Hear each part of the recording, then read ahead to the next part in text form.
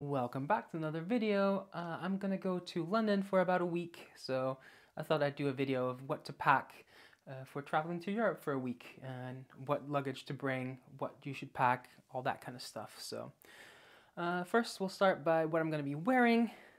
This is pretty much it.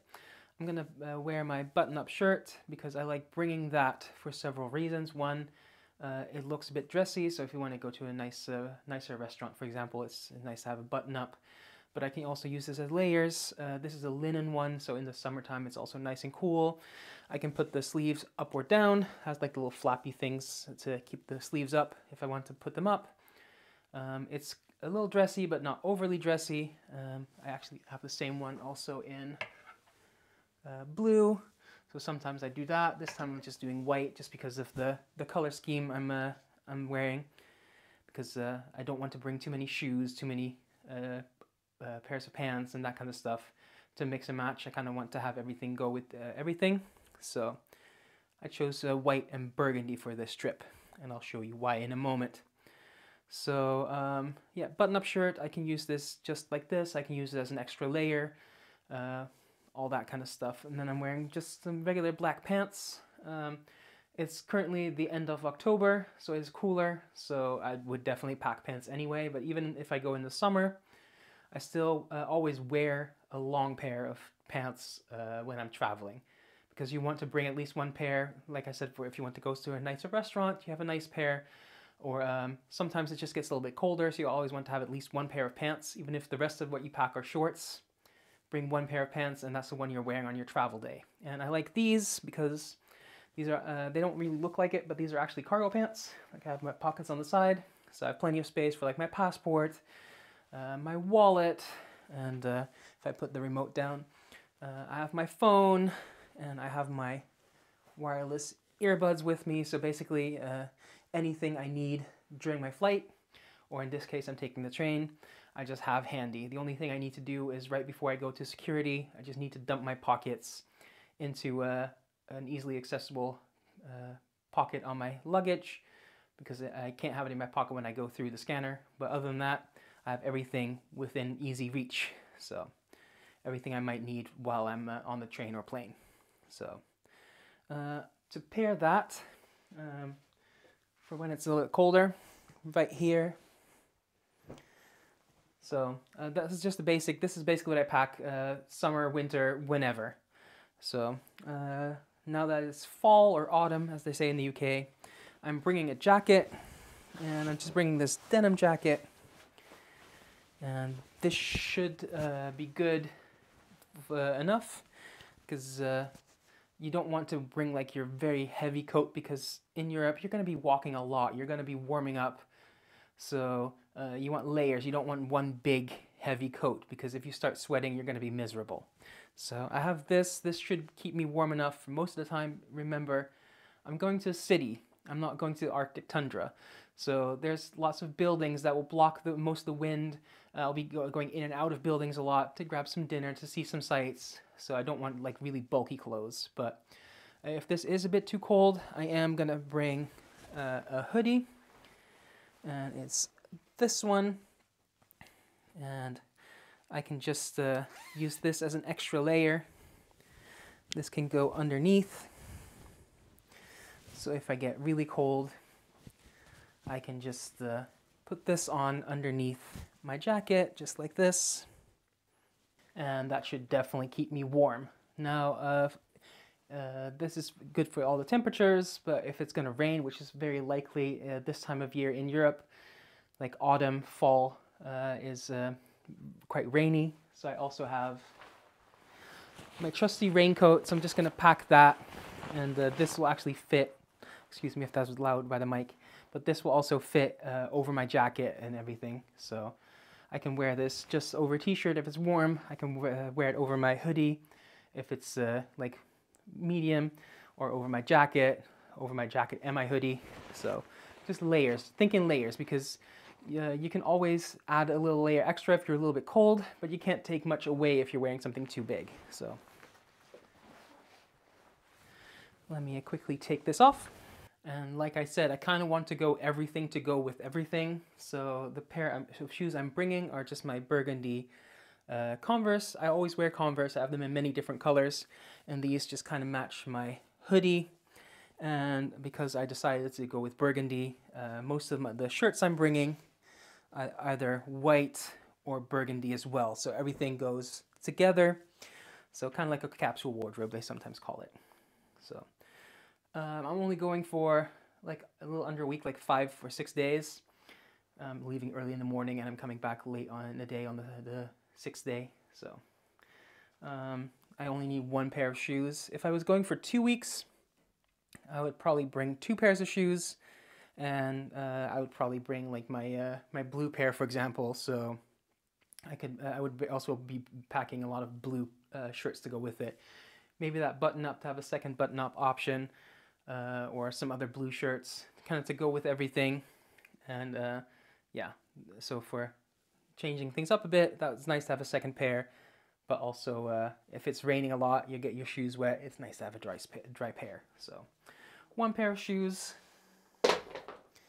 And yeah, then t-shirts, like I said, I'm going away for 5.5 days. So I have 5 shirts. And how you want to pack these is in a packing cube. I like these. They don't really save that much space. They do a little bit, but mostly they just make things a lot more organized. Like right now, I'm just packing for 1 week, so I don't have that many shirts. But if, for example, I'm packing for 2 weeks, like I said, I'll bring a second color, and I can just coordinate that with each other. You don't need to get compression cubes. You really don't. Just any old packing cubes are fine, because it's about how you pack it. Packing cubes actually don't really save space, the compression cubes. So, because what you want to do is take a shirt and you just roll it up nice and tight. And then you want to make sure that one of the short sides of your packing cube is closed. And you just shove that in there and push it all the way to the end. Zip it up a bit more, and you repeat that with your second shirt. Just roll that up nice and tight.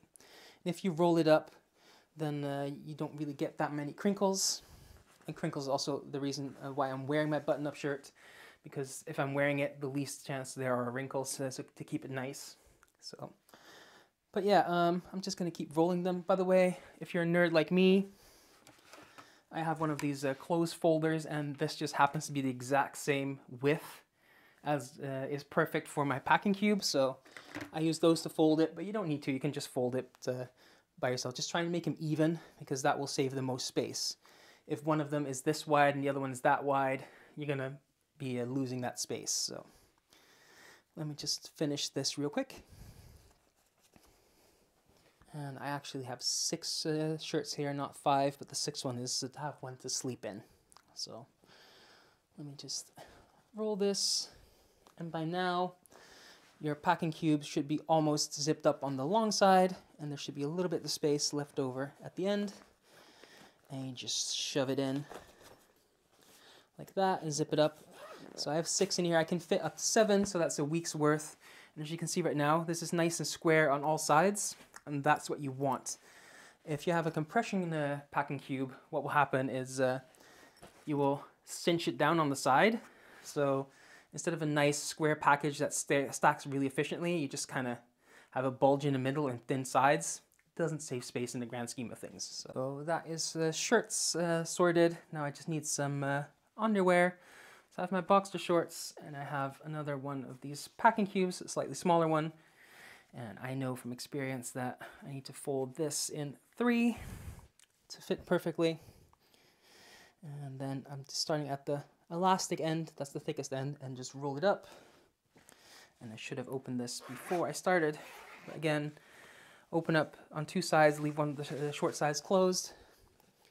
Put that in, shove it in there, all the way to the end, zip it up a little bit, and repeat that with the other pairs. And the last one, roll that up. And I know from experience that this one holds exactly 6 pairs of boxer shorts. If you're wearing like briefs or something that are smaller, you might be able to fit more in. But for these boxer briefs, it's 6.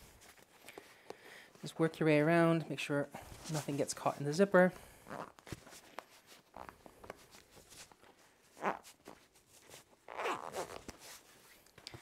And a nice, neat little package. So that's underwear sorted.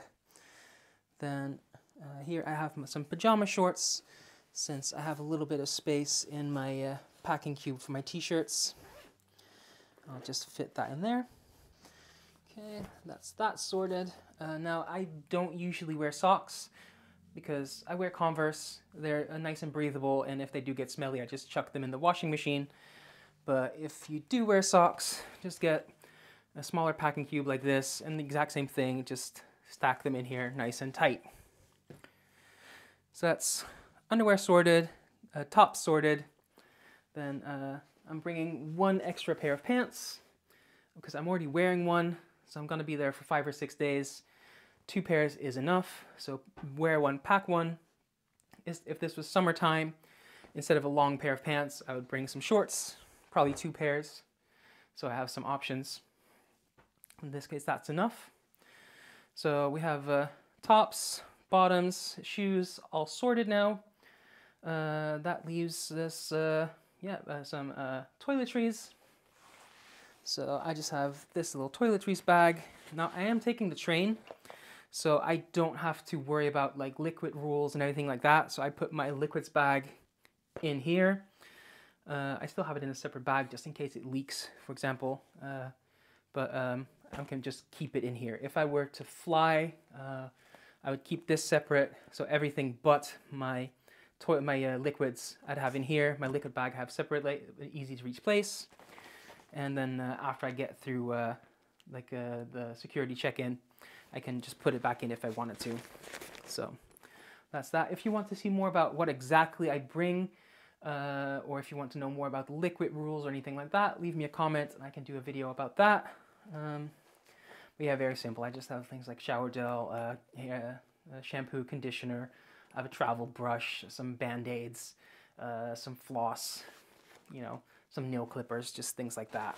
So that's in there. And then the last thing to pack before you move on to like the luggage you want to bring, you get tech.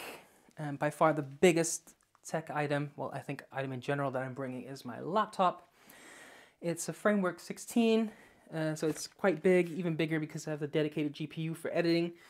So this will take up a lot of space. This kind of dictates the size of bag I want to bring personally. And it also dictates what I want to bring to charge it.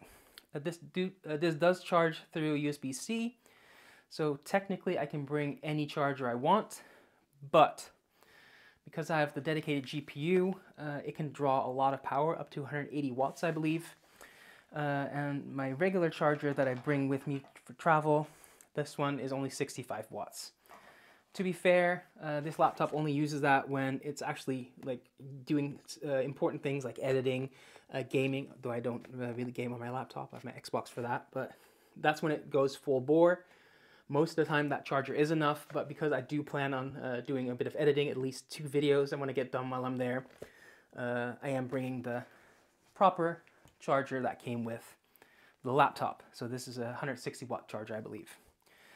Now this does come with a European plug because I live in the Netherlands. So to go to the UK, I have to bring a travel adapter. And again, if you want to know more about travel adapters, different voltages around the world, what electronics you should bring, which you shouldn't bring and just leave home, leave a comment and I can make a video about it. So this, I can plug this in, and this is a universal one that has like the European plug, the US and Australia and New Zealand, and it also has the UK plug.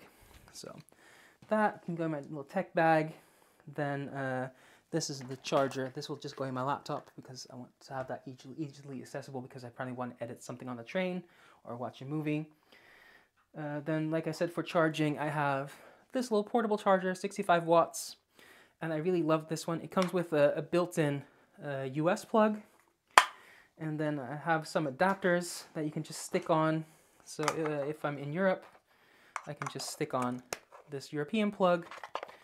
And if I go to the UK, I can stick on this one. And thankfully, this is a folding one because UK plugs are massive.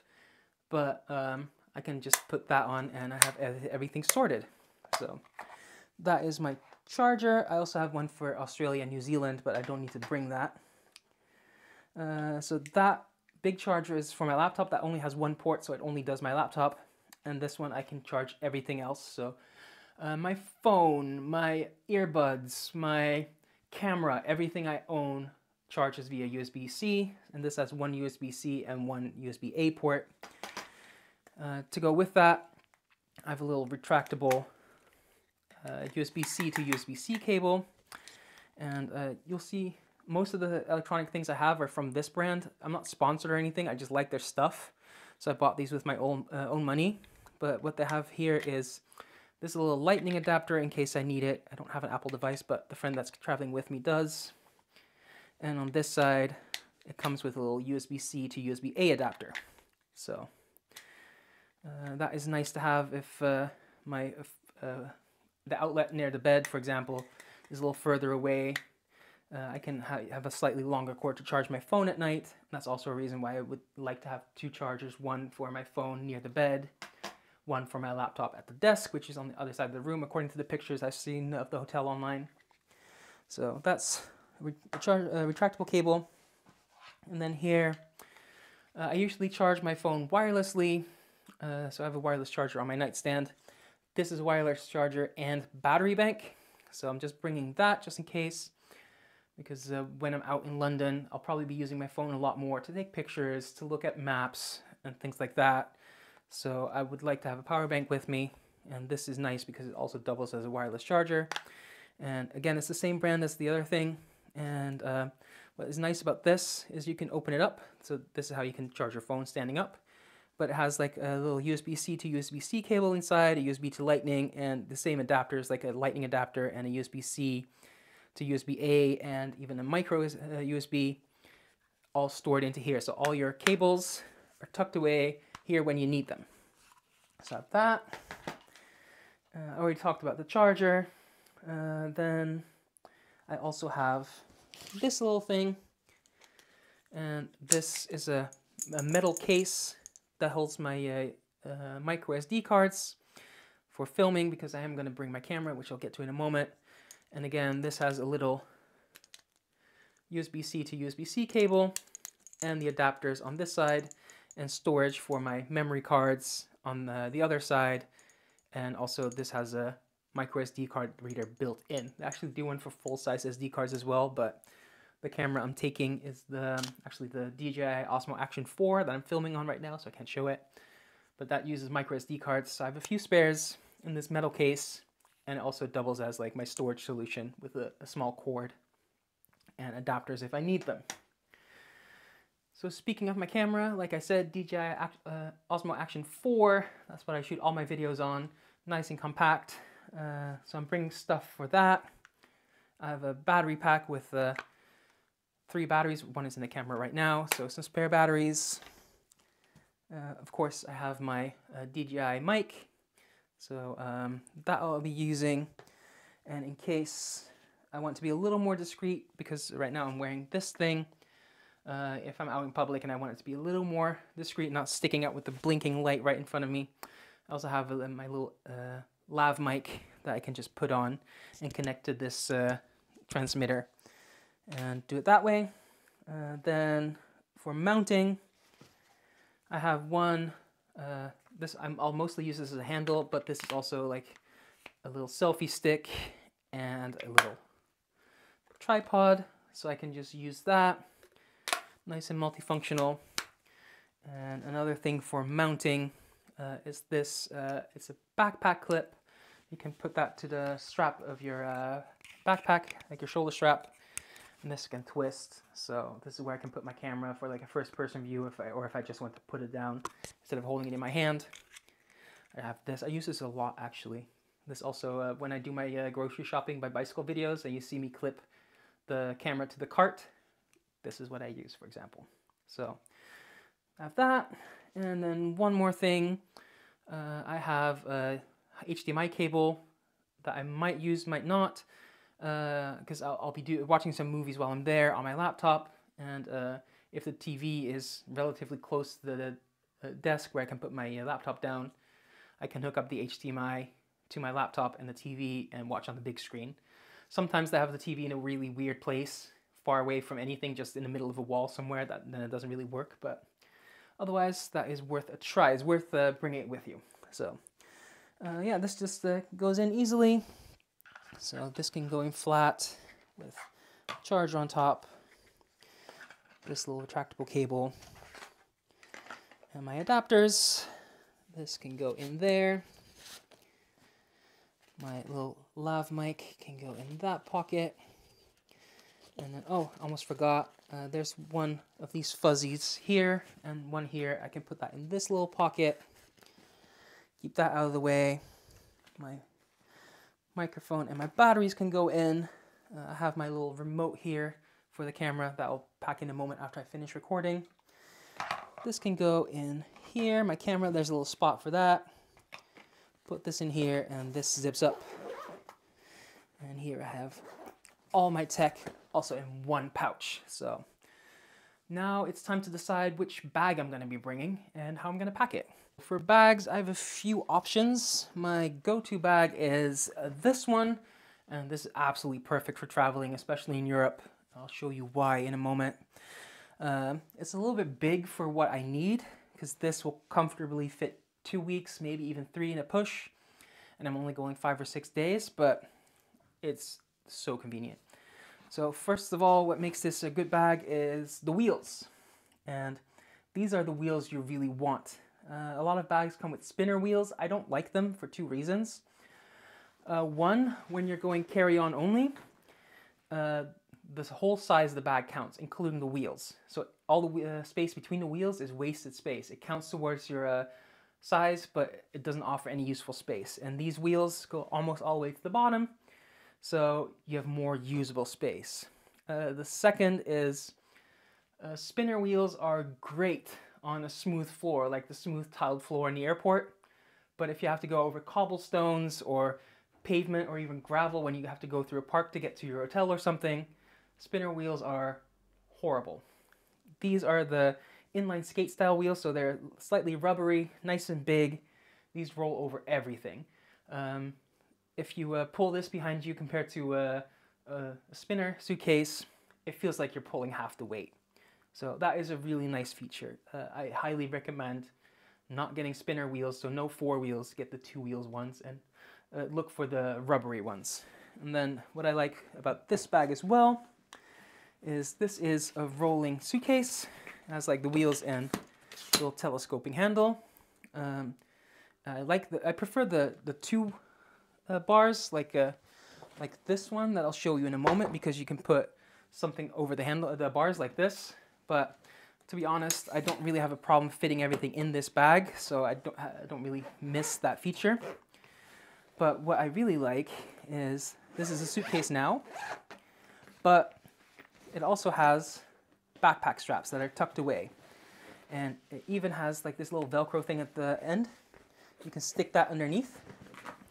And now it covers the wheels. So if you have muddy wheels and you put this on your back like a backpack, you're not going to get the mud all over you.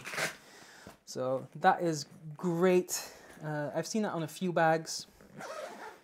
And that's a feature I'm definitely looking for if I ever were to replace this one. But what makes this bag the perfect bag is this. I can unzip this zip. I'm not going to do it all the way because I'm standing on this side, the zipper's on that end, so I'm going to have to put it back in a moment. That's a struggle, so I'm just going to fold it open like this. See these backpack straps? This whole thing zips off, and then you have your personal item here and your carry-on here. It separates so it conforms to the standards. But then when you get off the plane or you're getting to the plane, zip these together and you only have one bag to worry about.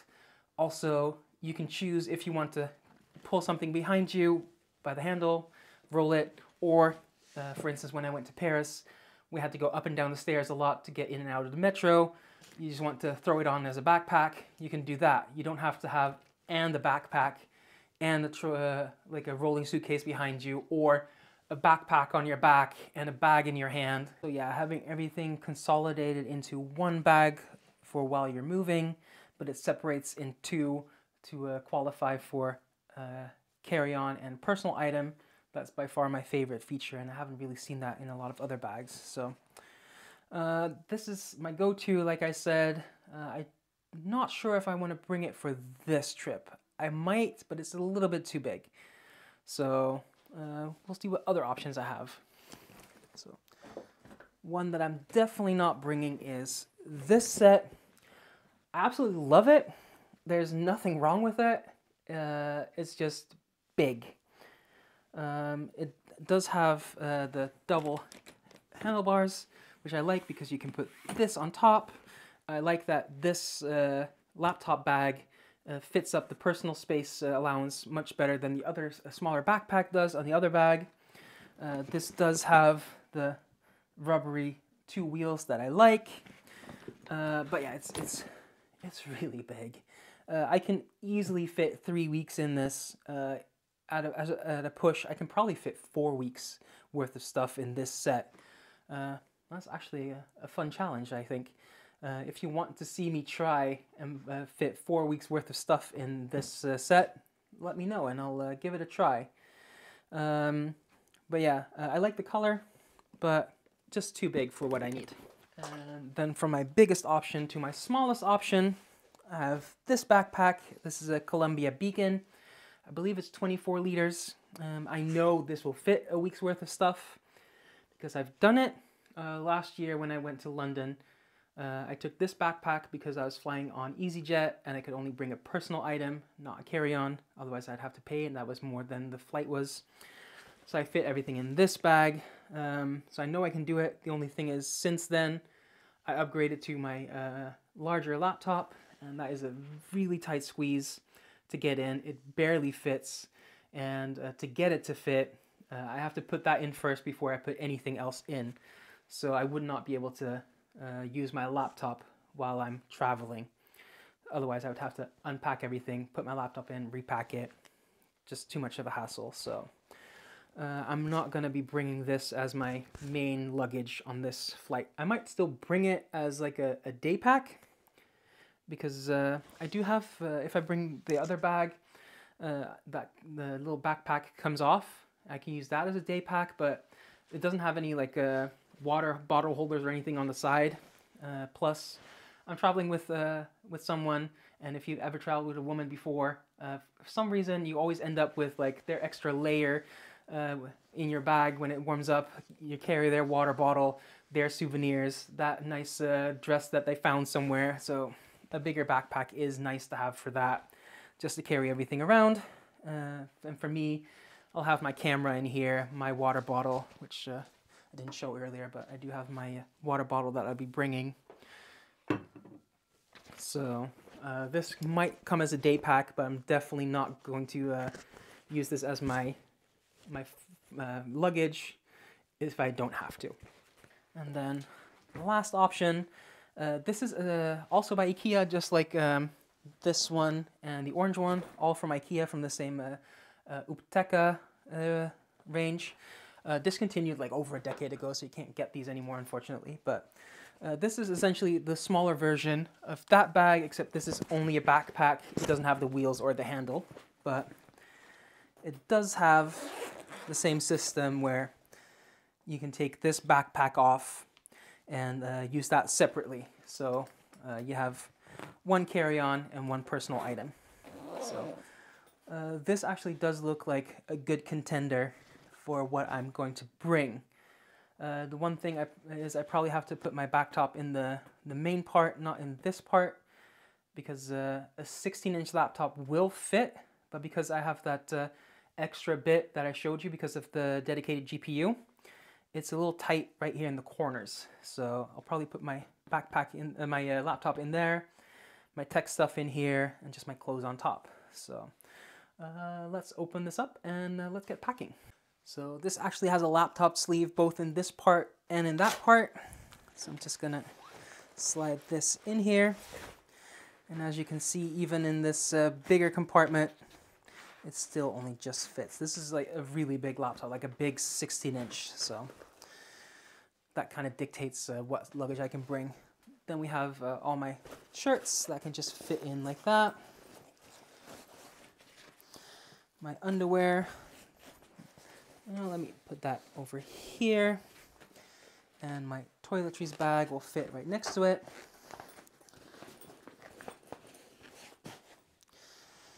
Then my pants, that will fit right at the top here. And let me just zip this up. Okay, that's zipped up. I do have some of these little TSA locks that I can put on here if I want to. I'm not going to right now because I'll probably need to repack stuff.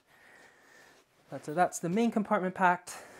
Then in the front pocket, I'm just gonna put my whole tech back in, because this does have like little dividers and everything in them, but I prefer, especially if I'm gonna be using this as a day pack, when I get to the hotel, I can just take this out and then I can just use this as my day pack, and I don't have to take everything out separately. So zip that up,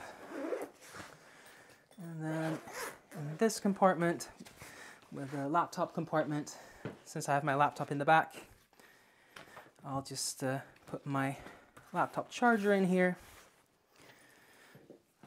So let me coil these ropes, the cords up real quick.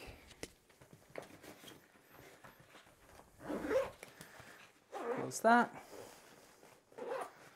And then I still have a little bit of space in case I need to put my hoodie in, to put that in.